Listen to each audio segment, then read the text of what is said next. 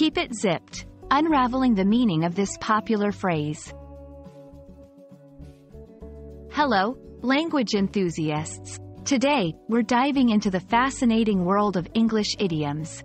Specifically, we'll explore the meaning, usage, and origins of the phrase, keep it zipped.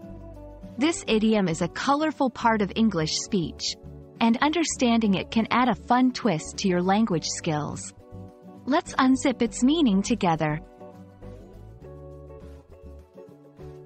Keep it zipped is an idiomatic expression in English.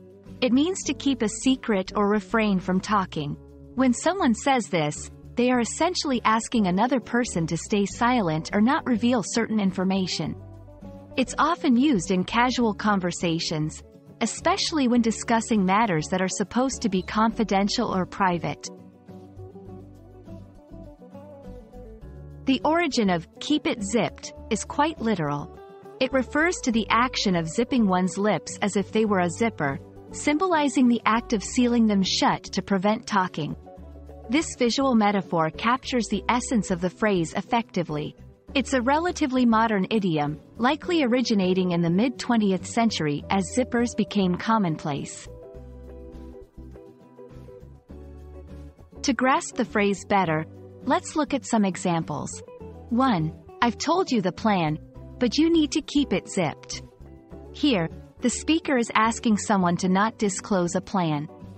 2. Remember, keep it zipped about the surprise party. This is a request to not reveal information about a surprise event. There are other ways to convey the same meaning as keep it zipped. Keep it under your hat. Mum's the word.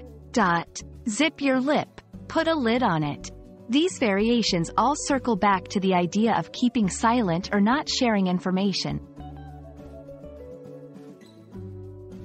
It's important to know when to use this phrase appropriately. Keep it zipped is best used in informal settings among friends or colleagues. However, it might be considered too casual or even rude in formal or professional contexts. Always consider your audience and setting before using idiomatic expressions. Keep it zipped is a colorful and expressive way to ask someone to keep a secret or remain silent on a matter.